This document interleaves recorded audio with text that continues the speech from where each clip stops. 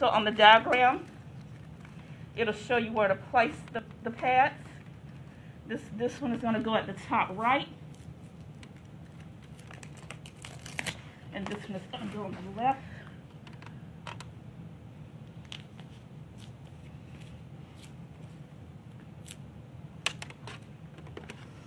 Let's turn it on. Analyzing rhythm. Everyone stand clear. Everyone clear. Shock advised. Charging. Everyone stand clear. All clear. Everyone stand clear. Push the shock button. Deliver the shock. Shock delivered. Begin 5 cycles of CPR. Begin compressions right away. 8, 9, 10, 11, 12, 14, 15, 16, 19, 20, 1, 2, 4, 5, 6, 7, 9, 30. The other person's going to be given 2 breaths.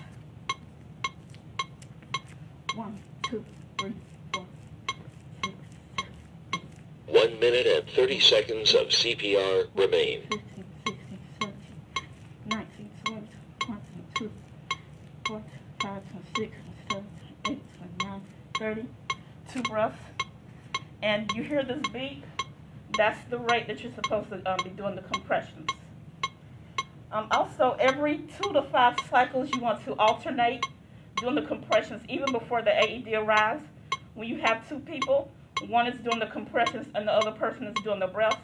You always want to 1 minute of CPR remain. alternate doing the compressions, because this is going to get exhausting, and you want to kind of know your limits when doing CPR.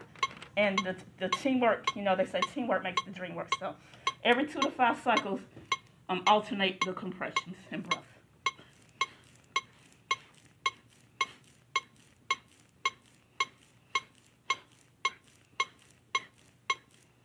Eight, 2, 3, 4. 30 seconds of CPR remain. 2 breaths.